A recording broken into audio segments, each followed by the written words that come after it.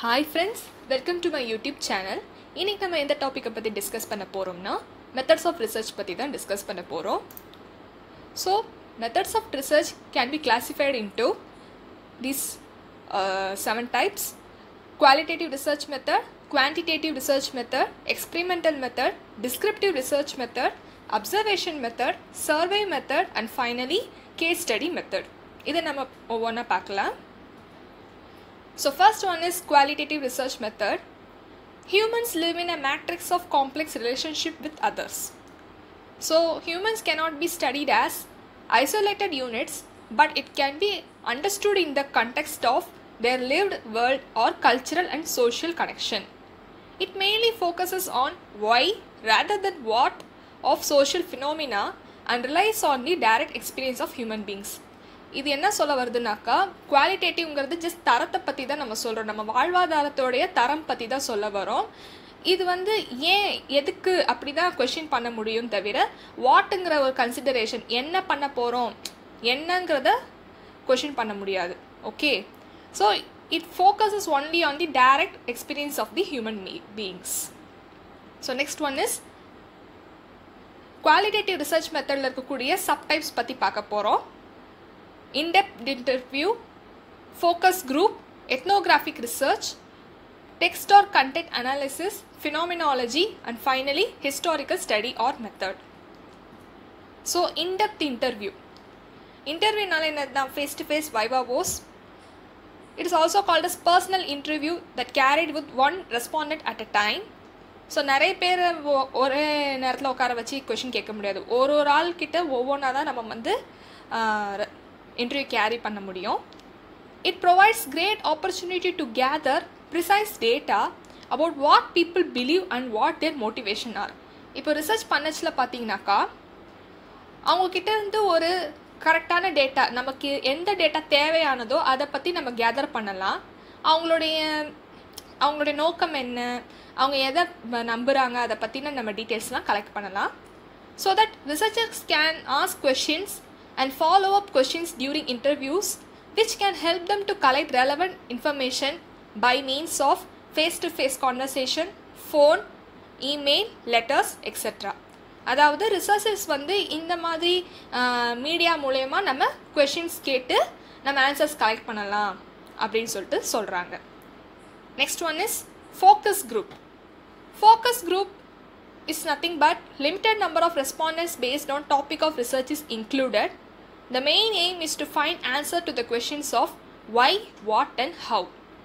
There is no necessity to interact with a group of people. So participants பார்த்தீங்கன்னாக்கா கம்மியாக தான் இருப்பாங்க. அவங்கக்கிட்ட பர்டிகுலர் ரிசர்ச் பார்த்தீங்கன்னா நிறைய கொஷின்ஸ் கேட்டுக்கலாம் அப்படின்னு சொல்கிறாங்க, அவ்வளோதான். Next one is ethnographic research.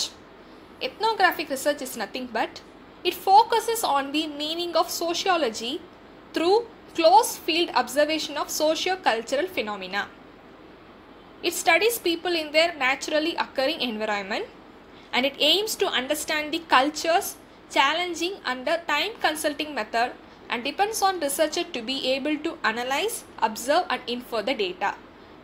It's nothing but என்ன சொல்ல வராங்கனாக்கா, ஒரு எத்னோகிராஃபினால என்னது, ஒரு டைவர்ஸ்டு கல்ச்சுரல் பேக்ரவுண்டில் இருக்கக்கூடிய மக்களை கூப்பிட்டு விசாரித்து நம்மளோட ரிசர்ச் பற்றின அப்சர்வேஷன் என்ன, நம்மளோட அப்ஜெக்டிவ்ஸ்லாம் இருக்கோ அதெல்லாம் நம்ம தெரிஞ்சிக்கலாம் அப்படின்னு சொல்கிறாங்க. So it is one of the type of method of research. So it AIIMS to understand the cultural background and also to able to observe R analyse and infer the data. Next one is text or content analysis. The researcher try to analyze the social life by decoding the words and images from piece of the document or other similar forms like film, music, documentary, etc. The aim of content analysis is to identify important characteristics of the content being researched and present in a simplified manner so that it can be understood by others. அதாவது நம்ம என்னதான் வார்த்தையால் நம்ம describe பண்ணாலும் words வச்சியோ இல்லை ஒரு image வச்சியோ or any like documentary film வச்சியோ ஒரு music வச்சு நம்ம ப்ரொஜெக்ட் பண்ணோம்னாக்கா ஸோ மற்றவங்களுக்கும் ஈஸியாக புரிய வைக்கும். ஸோ ரிசர்ச்சர் மட்டும் அவங்களுக்கு மட்டும் புரிஞ்சால் மட்டும் பத்தாது இல்லையா? ஸோ மற்றவங்களுக்கும் வந்து தெரிவிக்கணும்னா இந்த மாதிரி நம்ம மல்டிமீடியா எலமெண்ட்ஸ்லாம் நம்ம ஆட் பண்ணோம்னா so that we can also able to understand. Phenomenology. It describes the structure of experience as they present themselves to consciousness without recourse to theory, deduction or assumption from other disciplines. The phenomenological method is particularly effective at bringing the experience and perception of individual from their own own perspectives. இது என்ன சொல்ல வராங்கனாக்கா, இப்போ ஒரு assumptions எடுத்துக்கிறோம், ஒரு theory, ஒரு hypothesis எடுத்துக்கிறோம் அப்படின்னாக்கா அதை பற்றின என்னென்னலாம் நம்ம எக்ஸ்பீரியன்ஸ் கேதர் பண்ணியிருக்கோமோ அதை வந்து ஒரு அப்ஜெக்டிவாக வச்சுக்கிறது தான் ஜஸ்ட் ஃபினாமினாலஜின்னு சொல்கிறாங்க.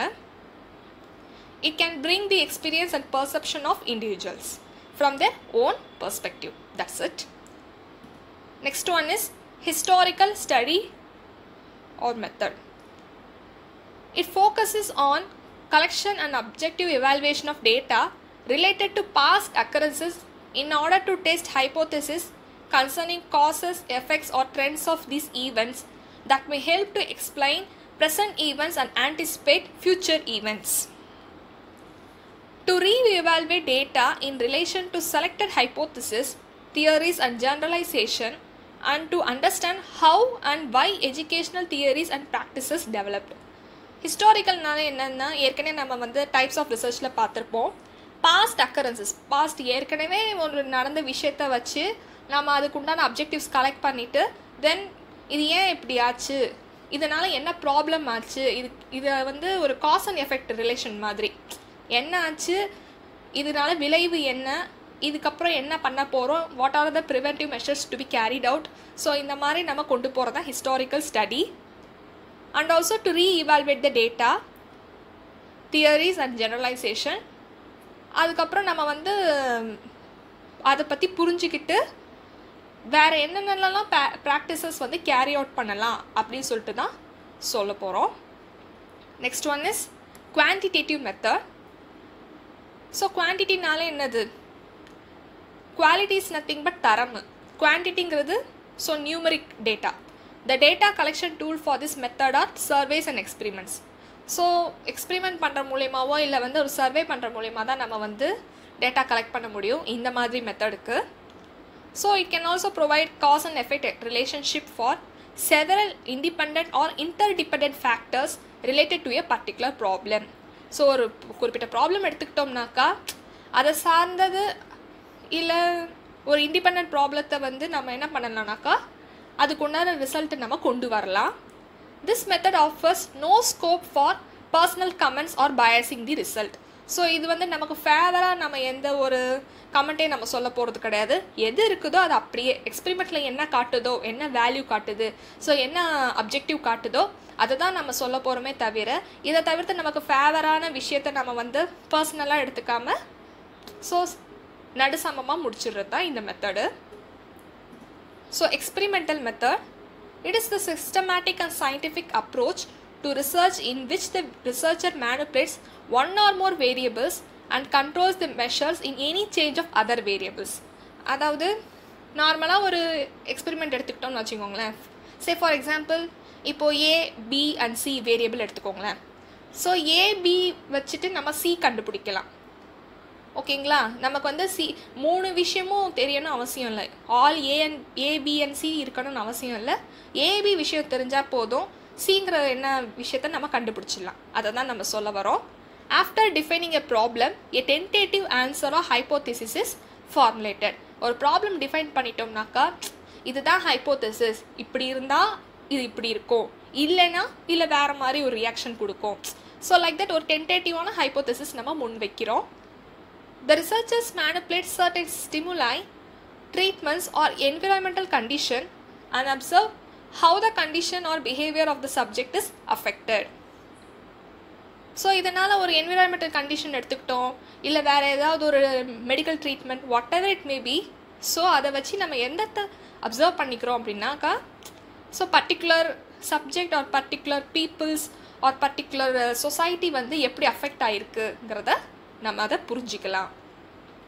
Next one is descriptive research method. It describes the characteristics of the population or phenomenon that is being studied. It focuses what rather than why. இந்த ப்ராப்ளத்தில் என்ன நம்ம ஃபோக்கஸ் பண்ண முடியும் தவிர நம்ம ஏன் இப்படி ஆச்சு எதுக்கு இப்படி ஆச்சுன்றதை நம்ம சொல்ல போகிறதில்ல. So what is the problem, what is the research method that we have carried on, that's it. It cannot makes the accurate prediction. ஏன்னாக்கா நம்ம வாட்டுன்னு தான் நம்ம கன்சிடர் பண்ணுறோம், ஏங்கிறத நம்ம கன்சிடர் பண்ண போகிறது கிடையாது. So that's why accurate prediction நம்ம எதையும் நம்ம பண்ண முடியாது. So that none of the variables are influenced in any way because it uses the observational method to conduct the research. என்னன்றதை தான் நம்ம அப்சர்வ் பண்ண போகிறோம், தட்ஸ் இட். அதுக்காக நம்ம ஏன்னு நம்ம போக போகிறது இல்லையா, அதனால இது ஒரு அக்யூரேட்டான மெத்தட் நம்ம சொல்ல முடியாது. Next one is it can be classified into 3 types: observation method, survey method and case study method. Observation method is nothing but social research technique and it involves the direct observational phenomena. Just ஒரு சொசைட்டியில் போய் நம்ம research conduct பண்ணுறதும் டைரெக்டாக நம்ம people கிட்ட interact பண்ணி எப்படி நம்ம அப்சர்வேஷன் கலெக்ட் பண்ணுறோமோ அதுதான். Survey method, survey group of peoples கிட்டேருந்து நம்ம கொஷின்ஸ் ரைஸ் பண்ணி நம்ம கொஷின்ஸ் வாங்கிக்கிறது தான். அது எப்படி வேணால் கொஷின்ஸ் வாங்கிக்கலாம், டைரெக்டாக பேப்பர்ஸ் கொடுத்து ஒரு கொஷினர் ஃபில் பண்ணுங்கள் அப்படின்னு சொல்லிட்டு கூட வாங்கிக்கலாம். ஆர்எல்ஸ் இப்போல்லாம் கூகுள் ஃபார்ம்ஸ் க்ரியேட் பண்ணி இந்த மாதிரி ஆன்சர் பண்ணுங்கன்னு சொல்லிட்டு சொல்லலாம். இந்த மாதிரி நிறைய விதமான சர்வே டூல்ஸ்லாம் யூஸ் பண்ணுறோம். It can be further classified into cross sectional survey method and longitudinal survey method. Cross sectional survey method, the sample can be collected from predetermined population. So முன்கூட்டியே நம்ம ஒரு செட் ஆஃப் பீப்புள்ஸை நம்ம collect பண்ணி group பண்ணி வச்சுருப்போம், அவங்கக்கிட்டேருந்து வாங்குறது தான் cross sectional survey.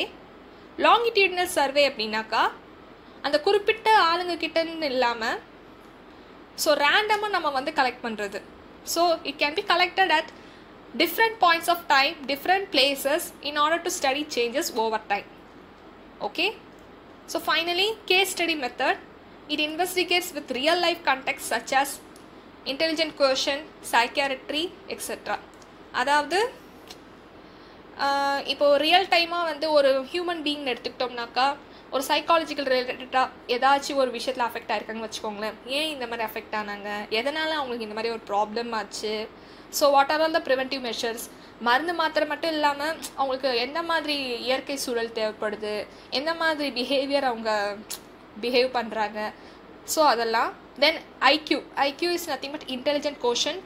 So ஒரு பர்சன் சொசைட்டியில் எப்படி இன்ட்ராக்ட் ஆக முடியுமா முடியாதா, and also he is able to survive in this society or not, and also like இந்த மாதிரி நம்ம சொல்லிக்கிட்டே போகலாம். So that's why called as case study method. Case study மெத்தடுங்கிறது ஒரு ரியல் பீப்புளோடைய லைஃப் வச்சு நம்ம ரிசர்ச் கேரி அவுட் பண்ணுறது தான் case study method. Okay, that's all for today's video. So கண்டிப்பாக என்னோடய வீடியோ பிடிச்சிருந்தா கண்டிப்பாக லைக் பண்ணுங்கள், ஷேர் பண்ணுங்கள். ஸோ ஃபைனலி புதுசாக இந்த வீடியோ பார்க்குறவங்க சப்ஸ்கிரைப் பண்ணுங்கள். ஸோ தட் பக்கத்தில் இருக்க பெல் ஐக்கான் கிளிக் பண்ணுங்கள். Then you can receive the notification whatever I can post online. So thanks for watching my video. Bye.